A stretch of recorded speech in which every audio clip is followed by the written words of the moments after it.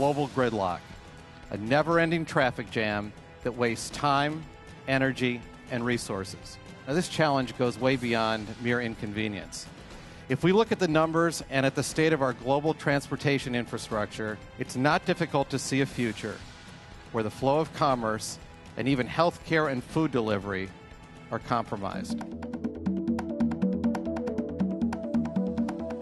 Now, today I'm proud to share with you our vision, what we're calling Ford's Blueprint for Mobility.